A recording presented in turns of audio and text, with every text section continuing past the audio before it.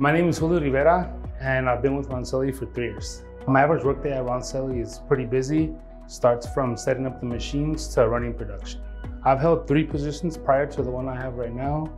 I started as a driver, I was a tool presetter, and I moved to production expediting last. Roncelli helped me by allowing me to sign up for blueprint classes, and it just bettered me in the position that I have right now. I learned something from all the positions that I've held, but the one that I learned from the most is production expediting. It allowed me to see each job as it moves through each department. The advice I have for someone wanting to become a machinist is to be ambitious and stay humble.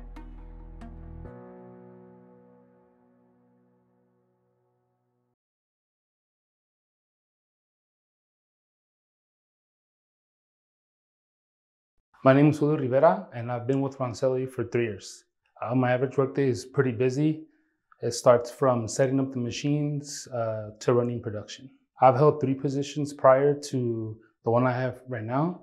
I started as a driver, I moved to tool presetting, and then I was a production expediter. Roncelli helped me by allowing me to sign up for classes, and it just bettered me in the career that I have now.